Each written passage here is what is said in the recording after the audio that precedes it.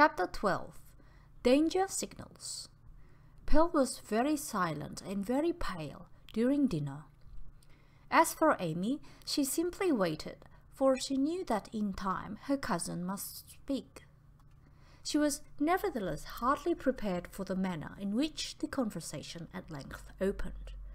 The peaches were being handed round, when Pearl, glancing suddenly at the girl opposite to her, asked abruptly, "Amy, how was it that you went with that man today, so far from home?" "I was taking a walk with him," replied Amy quietly. "It seems to me that you accompany him very frequently in his walks, Amy. Ralph said the other day that he saw much less of you nowadays than formerly, your time being so greatly engrossed by Lord Martinworth. This sounds very strange to me, considering the circumstances. And I think, dear, if you will forgive my saying so, we are playing a rather dangerous game." Amy Mendovi did not reply for a minute while she made little heaps on the table with her breadcrumbs. "I think," she said at length, and the colour rose in her cheeks, "if another time Ralph finds that he has a grievance, it would be best if he complained to me instead of confiding in other people." "He didn't complain. He is far too loyal to do that, whatever he may feel," retorted Pearl. "But I saw he was looking worried and out of sorts, so I asked him what was wrong. If anyone is to blame, it is I." For a time, Amy seemed preoccupied, and then she said in a low voice, "Pearl, surely Ralph, surely you do not think that I am amusing myself with Lord Martinworth, that I am flirting with him?" Pearl put her hand on her young cousin's arm, for by this time they had risen from the dinner table. "I don't know what to think, Amy," she replied, with her grave, sweet smile. "This friendship seems so unusual, so strange." "Nevertheless, it is easily explained," retorted Amy quickly. "I rather like Lord Martinworth, but only rather, for he is often very peculiar, very odd. I frequently find it difficult to make him out. But one thing I'm sure, I never felt quite so sorry for anyone in my life as I feel for him. Pearl, that poor man is so desperately unhappy. He worships you. Of course, it is all very wrong, at least. I suppose it is. But I'm sure it is natural enough. What is more, I believe, poor fellow, the worry is actually turning his brain. He does and says such strange things, Pearl, and is so morose. He has taken a fancy to me simply and purely because I'm one of your belongings. And I, out of sheer sympathy, sheer pity, go for walks with him, and have tried as much as I can to cheer him up with my chatter and my nonsense. So now you understand. As for flirting, this idea is absurd. Why, I never knew such a silent, abstracted man. But he seems grateful to me when I rattle along, and he brightens up a little at times. I thought I was doing some good for once, in a way," she added plaintively, "but seem merely to have succeeded in placing myself in a false position." Pearl merely sighed impatiently in reply. She wandered aimlessly about the room, then fidgeted with a piece of work, then opened a book, but almost as quickly closed it. At last she took a lily from a flower vase and began abstractedly pulling it to pieces. Finally she went towards her cousin, and placing her hand upon Amy's arm, glanced up into her face. "Amy," she said almost inaudibly, Did you see that awful, that terrible look that Lord Martinworth gave me today when he came upon Stanislas and myself in the hut?" "Yes," replied Amy without hesitation. "I saw it, dear." "Amy, I must tell you what I think. There was murder in that look. Pearl's eyes grew round with fear. She hurt Amy's arm as she whispered these words. I felt it. I knew it, she added, and it was the suddenness, Amy, of this overwhelming, positive knowledge that made me faint away. Hush, dear, hush, replied Amy, putting both arms round her. You are excited and nervous. Your nerves are unstrung. You know they never have been quite normal since your illness. You are apt, darling, to fancy and exaggerate things. You are thoroughly upset, Pearl. He simply looked angry and surprised, dear, as well he might, for, of course, he is ignorant of your engagement to Stanislas. Seeing you together in the hut, and so affectionate, must have been his first inkling of anything out of the common. Amy, exclaimed Pearl, unlocking the girl's arms from about her waist. You are not speaking the truth, and you know it. Don't you understand that I, who have known Lord Martinworth for so many years, have learned by heart every look of his eyes, every expression of his features? And do you for a moment suppose that I have ever seen that look, or anything like it, on his face before? Never. And I pray God I may never see it again. If I do, I know there can be no possible escape for me. For as surely as I am standing in this room, Dick Martinworth will kill me. At these tragic words, Amy gave a little cry and her lips grew pale. Both women lapsed into gloomy silence, while Amy, once more placing her arms tenderly round her cousin, drew her out onto the veranda. They watched the moon in all her glory, lighting up with mystic glow mountains and woods and silent lake.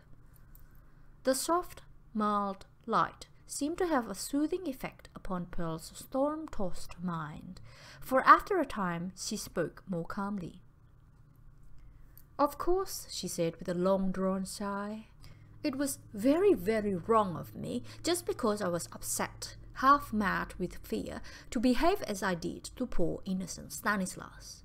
I cannot now understand how I could have called him, Stanislas, of all men, a coward.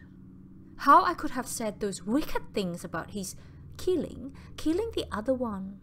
I did not know, Amy. I had it in me to be so hard, so unjust, so cruel. But lately, I have discovered more than one detestable trait in my character unguessed before. Oh dear, if you only know how I hate and scorn myself, how cordially sometimes I wish I were dead. If, replied Amy, alarmed at this fresh outburst, and speaking in her most calm and composed manner, if you do not intend that Monsieur De Güldenfeldt should carry out your wish of killing Lord Martinworth, you had better, perhaps, let him know without further delay that you have changed your mind. I believe people even in these enlightened days still sometimes fight duels. Pearl looked startled, and then she sighed wearily, but made no reply. As the evening wore on, she grew calmer and more collected, but she did not again refer to the subject, and by the time Amy left her, all traces of excitement and tears had vanished. Stanislas De Güldenfeldt had returned home, feeling thoroughly upset and distressed. Making every allowance that he reasonably could for the temporary excitement of an hysterical woman, he still found it difficult not to feel wounded at Pearl's behavior, so uncalled for and inconsiderate. Of late, he had more than once noticed an irritability and fractiousness of disposition, which before her illness had certainly been unknown to him. But this was the first time he had been treated to such an outburst as that which followed the unfortunate meeting with Lord Martinworth. Even that, considering the circumstances, he would have freely forgiven, for he knew that women suffered from a malady called nerves, and at such times they were apt to do and say strange things. What, however, he found it difficult to pardon and indeed to comprehend was not only her air of chilly reserve, but the persistent ill temper that Pearl had exhibited in the boat and even up to the actual moment of their parting on the shore. Stanislas de Güldenfeldt had yet to learn that women's moods are incomprehensible in their uncertainty, inexplicable in their variety. From Pearl's misdemeanours, de Güldenfeldt's thoughts flew to the ominous look witnessed on Lord Martinworth's face. In recalling it to mind, he was forced to acknowledge that the passion it expressed was simply diabolical. He remembered how this expression had staggered him as it crossed his vision, how his blood had boiled to think that such a glance should, even for 1 second, fall upon the woman whom he loved. In pondering over that look, and the circumstance that gave rise to it, de Güldenfeldt was seized with fury, and at that moment it was perhaps fortunate that Martinworth was considerably beyond the reach of the Swedish minister's muscular arm.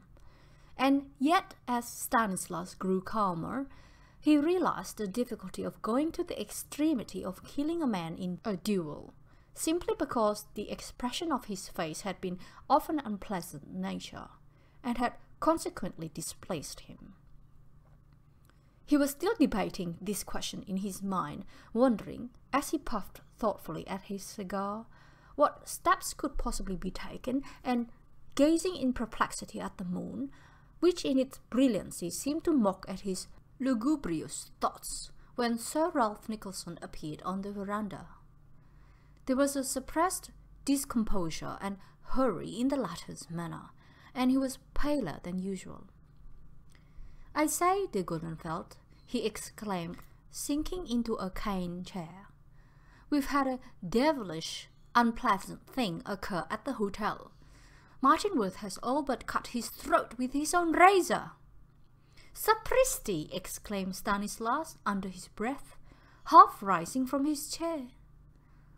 "The fellow for the time being was evidently as mad as a hatter," continued Ralph. "Fortunately for him, this charming little tragedy was enacted in his wife's presence. I have no notion what it called forth. There was a row between them, I suppose, but I have gathered from her that he suddenly rushed to the dressing table, and the next thing she saw was the gleam of the razor across his throat. She was up in a second, caught hold of the beastly thing as he was in the very act, had a tremendous struggle with him. She is a strong woman, you know, eventually secured it and promptly pitched it out of the window. Good God! What a terrible business! Is the wound serious? He was bleeding horribly when I rushed in. The rooms are next to mine, you know, and through those thin partitions I heard the whole affair, the struggle, her screams, etc. I was just dressing for dinner. It appears, however, that the wound is not very deep. His plucky wife prevented that. Her hands are awfully cut about, too. But she's kept her wits and hasn't broken down for a single instant. But what have you done with Martinworth? Oh, he's calm enough now, and sane enough too, for the matter of that. Fortunately, there is an army doctor on leave from Hong Kong staying at the hotel. He has bound up the wound and says that both Martinworth and his wife will be all right in a few days. We've tried to hush the affair up as much as possible, but of course the story is bound to get about. The question is, de Güldenfeldt, what on earth are we to do with Martinworth? You think he ought to be put into confinement? Inquired de Güldenfeldt with a quick look. Well, you see, a man who attempts his own life is supposed as a rule to be hardly responsible for his actions. Besides, I personally look upon the fellow as a dangerous animal. Who knows but that the fancy may take him to attack someone else instead of himself? He has been awfully queer ever since he came up here, and I have not at all liked Amy being so much with him. She thought he seemed ill and unhappy, and, kind-hearted little soul that she is, felt sorry for him. I blame myself now for not having sooner prevented this intimacy. But naturally I felt a certain delicacy at interfering in her friendships. But that's neither here nor there. What on earth are we to do with the poor fellow, De Güldenfeldt? The two men discussed the question until far into the night. Eventually, what appeared like the right, indeed the only solution, was arrived at. They decided between themselves that as soon as the wound was sufficiently healed to allow of his removal, Lord Martinworth should be conveyed without delay to the General Hospital in Yokohama, in which place he could be detained in the necessary confinement until it was found possible to transfer him to England. The plan was in every way a practical one, but in forming it, neither De Güldenfeldt nor Nicholson reckoned on the great opposition likely to be raised by one of the chief persons concerned, namely the wife of the injured man. The subject was approached by Ralph the next morning, who with that purpose in view begged Lady Martinworth for a private interview. But after a short time, looking pale and flustered, he rejoined De Güldenfeldt, who was smoking his cigar while waiting for him outside the hotel. In emphatic terms, he announced that never again would he undertake such a mission, for he had passed through one of the most painful, the most unpleasant half-hours ever spent in his life. It appeared that after considerable hesitation and beating about the bush, Ralph came at length to the point.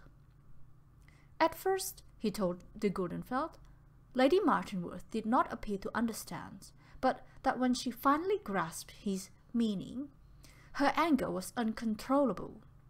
She turned on Ralph, and, positively white with rage, asked him how he dared to insult her and her husband, to say nothing of the family of Martinworth generally, with such an iniquitous proposition. She affirmed over and over again in the most angry and positive terms that Lord Martinworth was as sane as Ralph himself, that in fact the action of the night before had merely been the result of a temporary mental disturbance caused by an unexpected shock, followed by a great distress of mind. Of course, continued Ralph, I have no notion to what she referred, and my belief is she does not know herself what was the cause or the nature of this shock. I ventured mildly to insinuate that such an unfortunate state of affairs might recur, in which case the danger might not a second time be so easily averted. I was bound to point this out to her, but it was an unfortunate remark on my part, for on the strength of it, what the dickens do you think she did? Go on, replied his listener. What happened?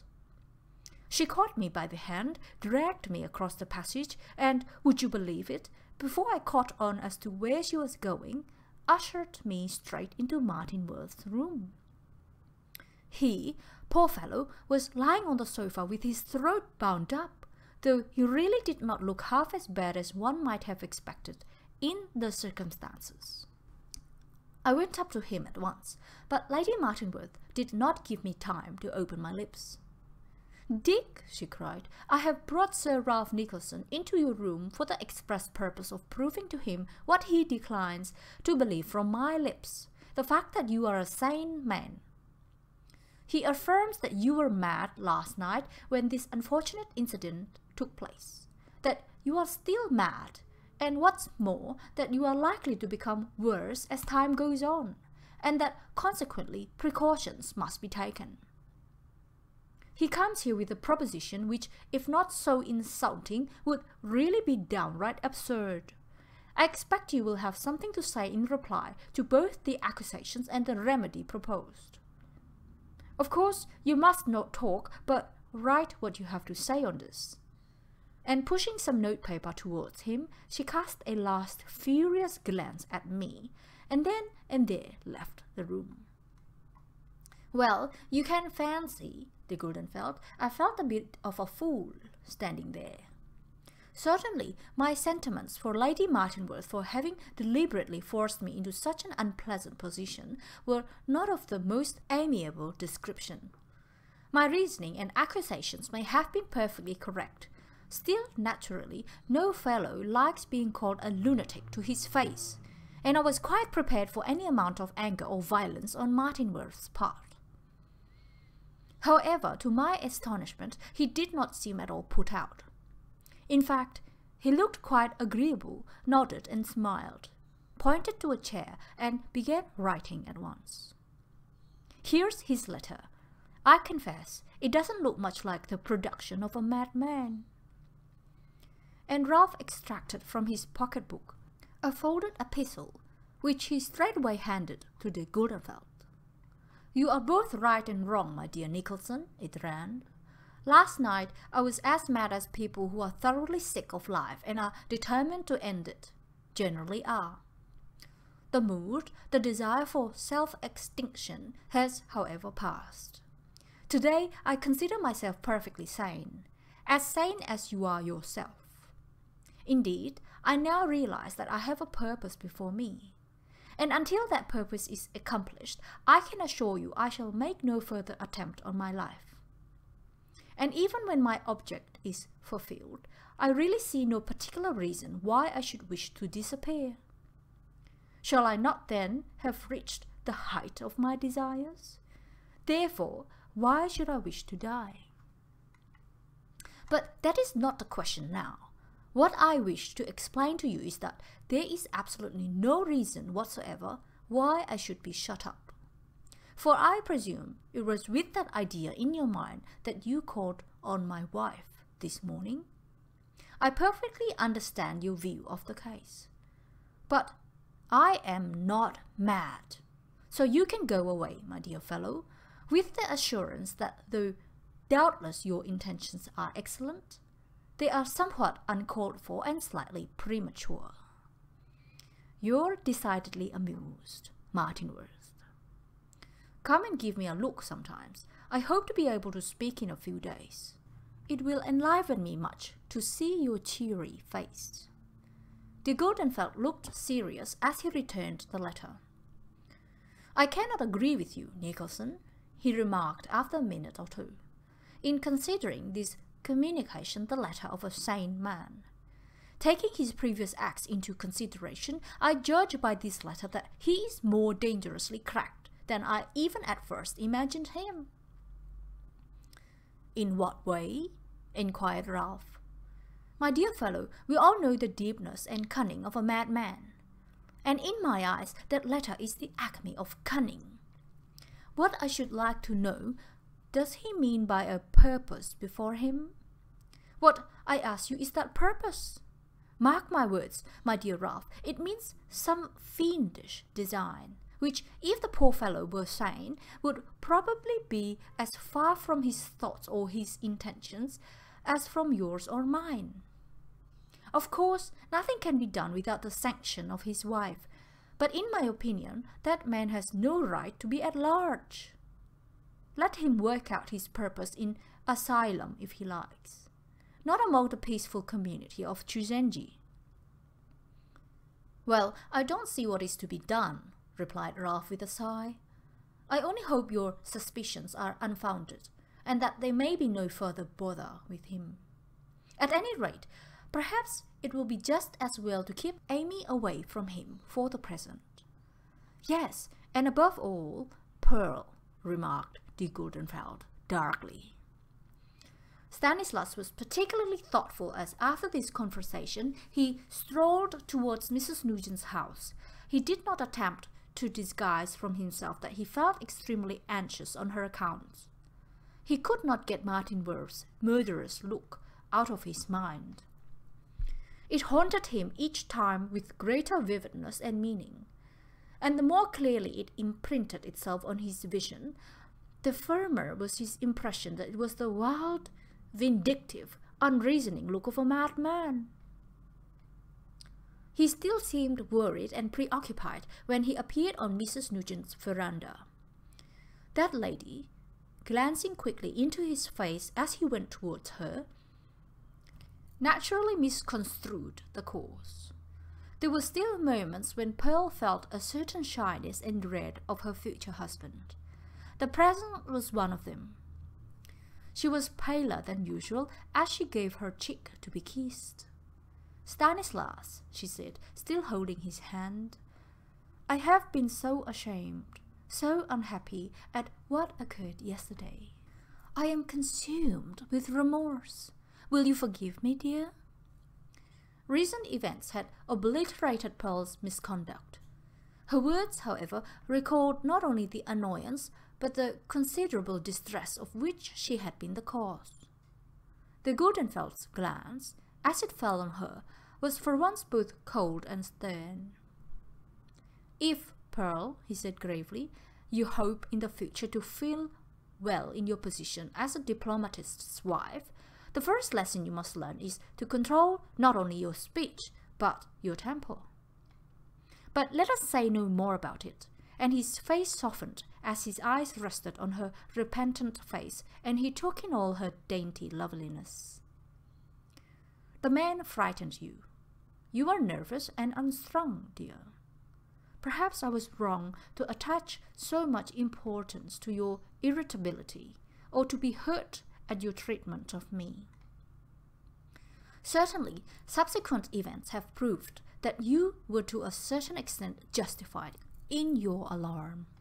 "What do you mean?" asked Pearl quickly. "Put on your hat, and I will tell you in the boat.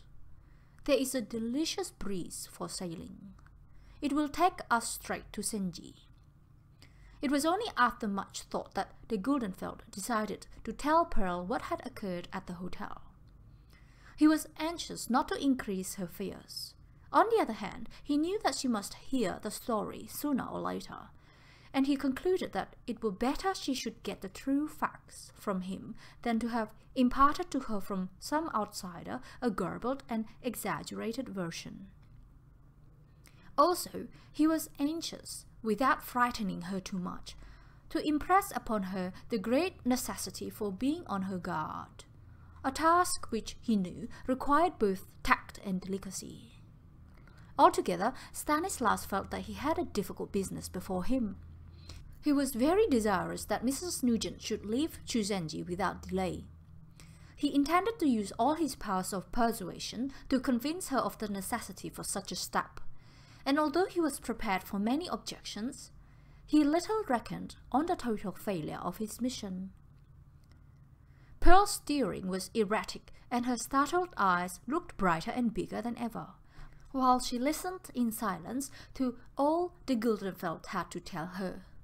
Hearing these distressing details was a truly dreadful ordeal to her. At each word Stanislas let drop, Pearl felt as if a knife was being thrust into her breast. For if it were indeed true that Dick Martinworth were mad, Pearl instinctively knew that she alone was the cause of that madness.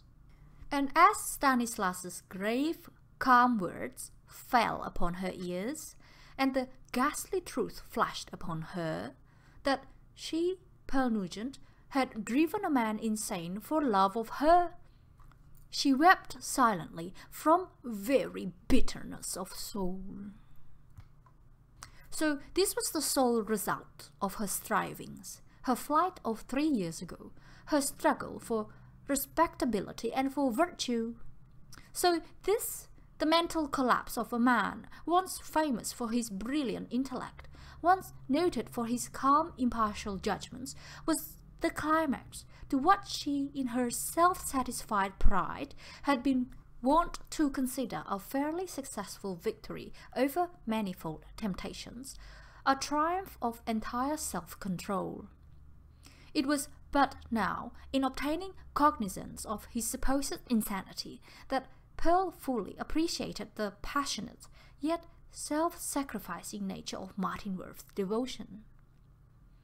She realized at that moment that it was this actual act of self-renunciation that had caused the present state of things, the unhinging of that once powerful mind. Her frame shook as this thought was brought home to her.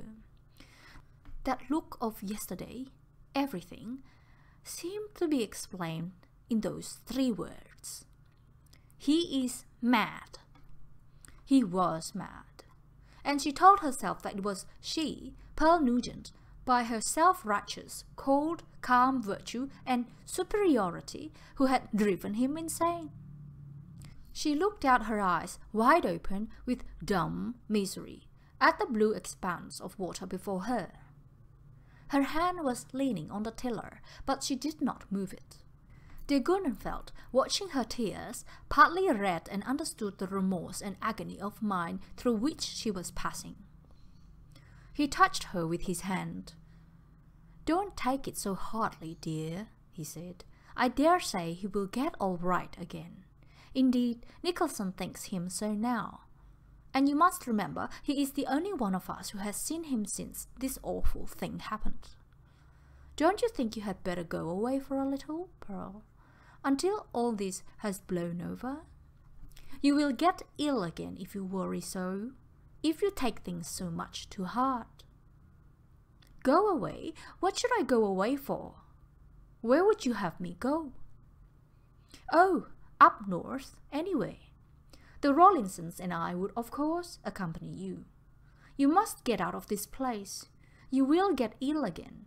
You badly want a change, Pearl." "I want a change when I have not been here a month? No, I have no intention of moving for the present. I am not ill, Stanislas. I am quite well. All I implore is not to be bothered, to be left in peace."